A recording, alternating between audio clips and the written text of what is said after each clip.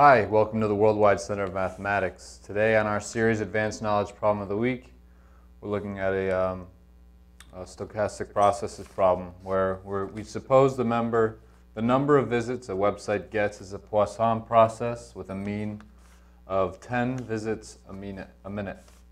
So part A asks for finding the probability that there are less than 3 visits in the next minute, and part B asks to find the probability that there is 1 call in the next 15 seconds and 2 calls in the next 20 seconds. So we're going to use minutes as our time. So for 15 seconds, it's 1/4 of a minute, and for 20 seconds, it's 1/3 of a minute.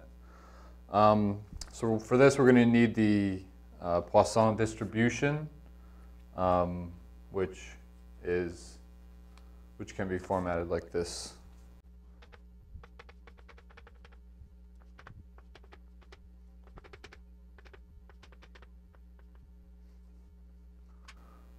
So the probability that the number of website visits in time t is k is going to be represented by this formula e to the negative lambda t multiplied by lambda times t to the k all over k factorial.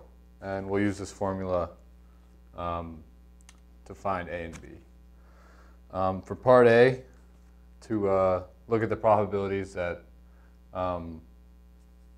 there are less than 3 calls in the first minute, we're going to look at the probability that there's 0, 1, 2, and 3 calls, because it's less than or equal to. So we can write that out.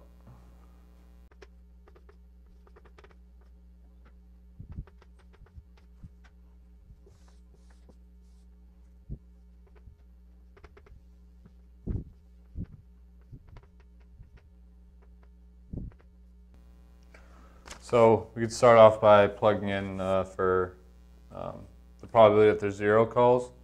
We're going to plug in 0 for k.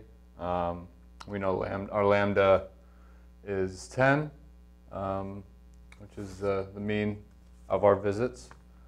And then we can just do the same thing for 1, 2, and 3. We're going to sum up all these probabilities.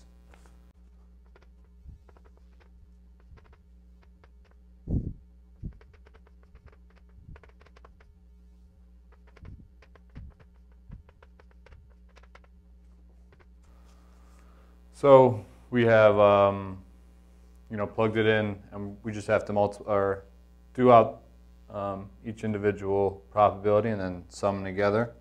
If you want to make it simpler, you could factor out e to the minus 10 times 1, which is e to the minus 10. And then we can just add them out to find the probability.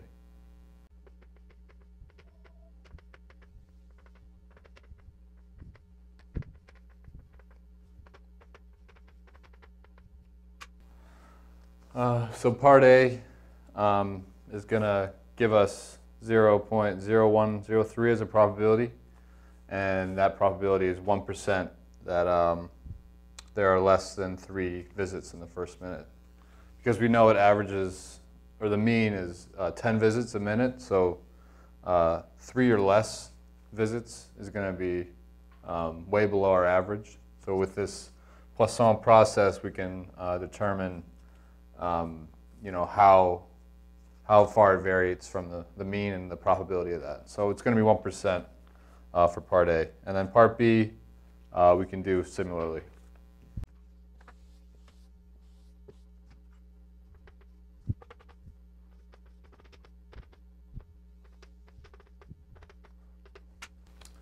So part B, since these two events are independent, we can multiply the 2 events separately, do them out and multiply them to get a total probability that there's 1 call in the first 15 seconds and then 2 calls in the next 20 seconds after that.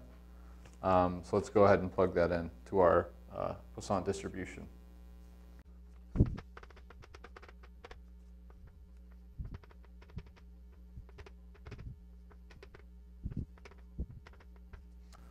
So given our t and our k, we can plug in to this formula.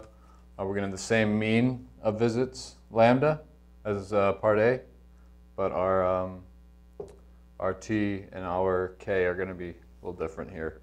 And then, solving this, plugging through, and evaluating it, we get about 4%.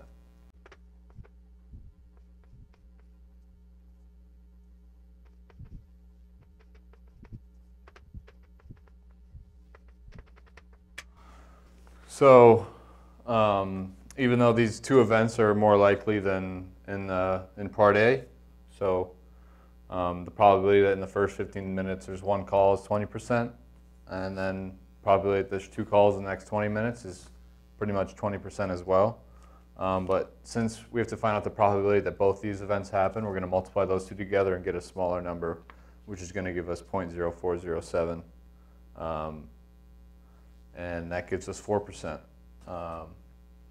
So that's how we solve, probabilities with Poisson distributions. So thank you for checking out this video.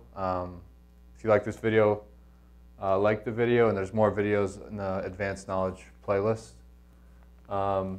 Subscribe for more content, and have a great day.